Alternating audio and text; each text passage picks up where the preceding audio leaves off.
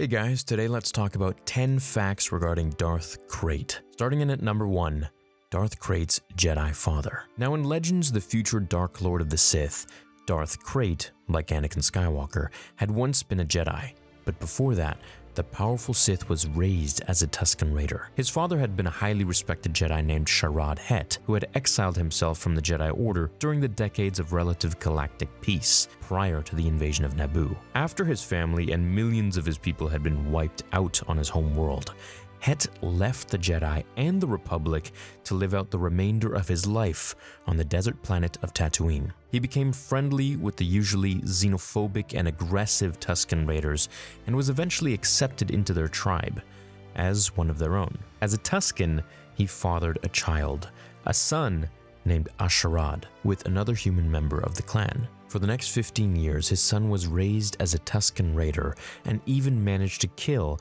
a mighty Krayt dragon.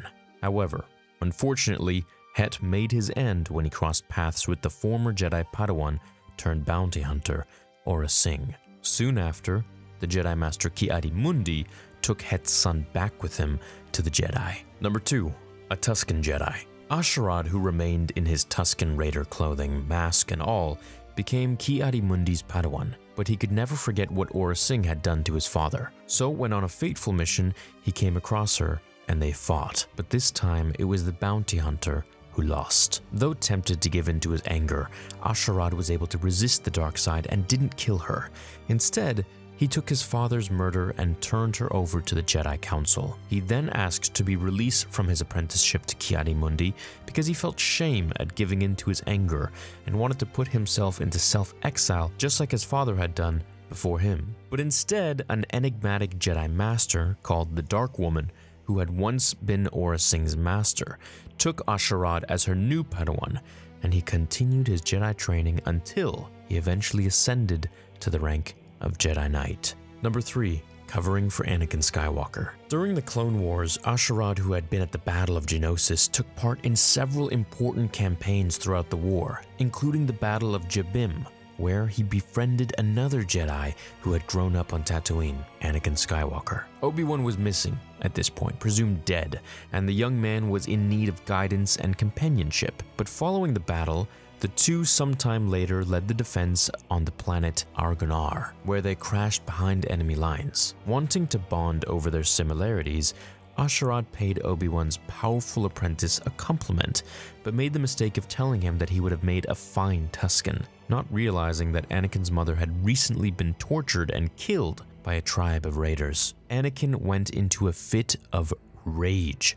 He ignited his blue lightsaber and attacked Asharad. Though the Tusken was very strong in the Force and was a Jedi Knight, and Anakin was still just a Padawan, Asharad was still overwhelmed by Anakin's might. The angry young man had just slashed at him mindlessly and would have killed him if Asharad had not managed at the last moment to kick Anakin in the face, knocking him on the ground momentarily. The Chosen One snapped out of it and calmed himself down. Ashamed of himself, Anakin confessed what he had done to the tribe of Tuskens who killed his mother. Taking in what the troubled Padawan was telling him, Asharad removed his mask for the first time, revealing to Anakin that he was human. Having bonded over their vulnerabilities, Asharad vowed to Anakin that he would keep his secret, hoping the Padawan would resolve his issues and gain closure, a decision that he would come to regret. From that moment on, Asharad never wore his Tusken clothes again for the duration of the war, deciding instead that he was neither just a human or a Tusken, but he was a Jedi. Number 4, return to Tatooine. When Order 66 was activated and the Jedi Purge began, Asharad was away from any of the clone troopers and so was completely in the dark of what had just taken place. He returned to the Jedi Temple, and when the clones attacked him, he slayed them all, except one, who he kept alive to find out what had happened. Afterwards, he believed himself to be the only Jedi to remain alive, and so returned to his tribe on Tatooine and became a Tusken again, eventually becoming the head of many Tusken clans. Number 5, fighting Obi-Wan Kenobi. Embracing the Tusken lifestyle once again, Asharad had raised an army of Tuskens and engaged in several raids across Tatooine against off-world settlers and moisture farmers. But during one particular raid, he came too close to the Lars homestead and was surprised to to encounter Jedi Master Obi-Wan Kenobi. The former High Council member told the Tusken ex-Jedi that his raids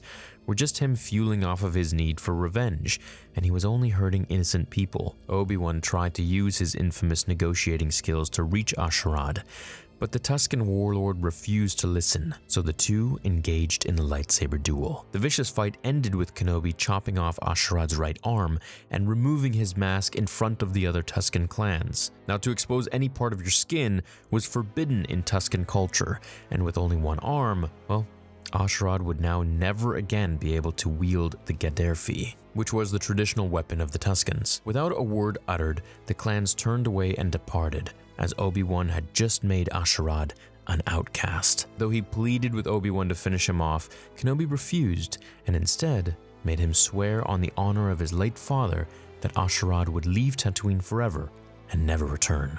The Jedi Master hoped that he would one day rediscover the Jedi way, but unfortunately, that was not the path A'Sharad was on. Number 6. Sith training. No longer a Jedi and now exiled from Tatooine and the Tuskens, A'Sharad traveled the galaxy aimlessly. When he learned of Darth Vader's true identity, he was shocked, and then, remembering their duel back in the Clone Wars, felt remorseful and full of guilt. If he had either killed Skywalker in their fight or reported him to the Council, the whole galaxy could have been saved. Angry and depressed, A'Sharad, in a bitter twist of fate, decided to follow in the footsteps of his father's killer and became a bounty hunter, which was how he went through life for a while, until one fateful bounty brought him to Korriban, the ancient Sith homeworld. He killed his quarry, but then heard a voice calling to him in the Force, so he followed it, eventually coming across the tomb of Zozan, who had been among the 11 exiled Jedi who had become the First Lords of the Sith thousands of years ago. Her holocron's avatar told A'Sharad that she had been waiting for someone like him and offered to teach him the ways of the ancient Sith. A'Sharad reasoned that he would use the holocron to learn new abilities in the Force, so he would be able to challenge Darth Vader and the Emperor, so he could free the galaxy from their evil. So he agreed, but when years later he emerged from his training, he was surprised to learn that the Empire was collapsing, as Vader and the Emperor had been defeated at the Battle of Endor. Number 7. Becoming the Dark Lord of the Sith. With no enemy to enact his revenge against, A'Sharad decided to lose himself in the unknown regions. But he was captured by advanced scout ships from the extragalactic species known as the Yuuzhan Vong. Imprisoned and tortured endlessly in their embrace of pain, the Vong experimented on him and replaced his cybernetic arm with an organic one made by their shapers. They removed his left eye and replaced it with that of a creature from their galaxy. During all this, A'Sharad met another ex-Jedi and former secret acolyte of Darth Sidious, named Vergir, who had gone missing from the Jedi before the outbreak of the Clone Wars. She had joined the Vong years ago, but saw a great deal of potential in A'Sharad, so she taught him how to use his suffering to open himself up to the dark side, which gave A'Sharad a vision of his new Sith order. He came to believe through his conversations with Vergir that a singular was needed to make this fractured and weak galaxy strong and whole again, and that singular will belong to him. In time, he managed to break out of the embrace of pain and destroyed the Yuuzhan Vong ship that had held him captive for so long, as he made his escape back to Korriban. That was where A'Sharad took the name Darth Krayt, as a tribute to the fearsome Tatooine beasts, the Krayt dragons. Number 8. Rule of One.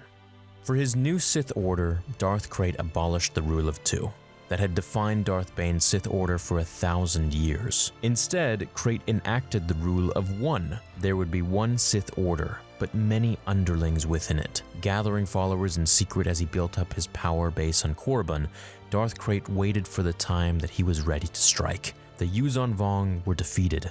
The galaxy slowly recovered under the Second Galactic Civil War, under another Sith Lord named Darth Cade, the son of Han and Leia Solo. Now, Darth Cade was unaware of Krayt and his order. Cade still followed Bane's Rule of Two, and Krayt used the turbulent times the galaxy was going through as a distraction and deflection from his own activities, and thus the new Sith Order remained hidden for 100 years, as their power only grew. As he was still only human, Krayt would subject himself to long periods of stasis so he could survive through the long years. Though he was more powerful in the Force than ever, the implants that the Yuuzhan Vong had placed inside of him were slowly killing him, threatening to consume his entire body if he couldn't find a way of removing them. Number 9. Sabotaging the peace. A century after Luke's time, the galaxy was divided between the government the Imperial Remnant had become, still referring to themselves as the Empire, and the Galactic Alliance, the main galactic governing body that had replaced the New Republic after its collapse during the Yuuzhan Vong War. Darth Krayt had been secretly engineering the downfall of the Galactic Alliance, while the Jedi and the remaining Yuuzhan Vong had worked to heal the galaxy from their devastating conflict by using their combined technology to terraform and revive hundreds of worlds across the galaxy that had been destroyed during the Vong's invasion. This undertaking was called the Ossus Project, but Darth Krayt had his minions sabotage the noble task with a virus that caused the terraforming to instead create a plague that mutated the environment and native population. Though the Jedi suspected foul play, they weren't sure, but they still defended the Yuuzhan Vong and pleaded with the Galactic Alliance to support them. But the Empire wanted retribution and thus declared war on the Galactic Alliance. Facing many fronts, even within their own ranks, the Galactic Alliance was unable to hold their ground and were eventually forced to surrender, which was exactly the moment Krayt had been waiting for. And finally, number 10.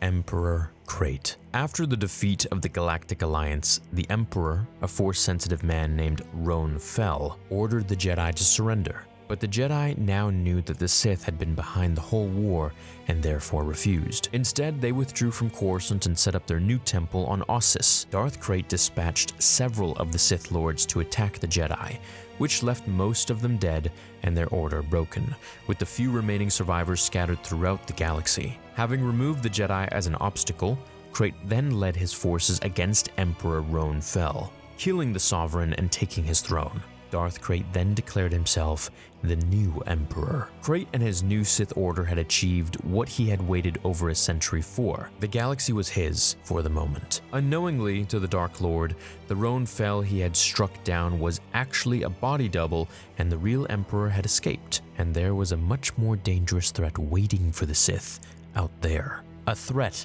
that would eventually lead to his defeat, for one of the few survivors of Ossus was a Jedi Padawan named Cade Skywalker. Hope you enjoyed this top 10 about Darth Krayt. Super interesting character, and he spans many years. Leave a like if you enjoyed this video, and I'll catch you in the next one. Until then, remember, the Force will be with you always.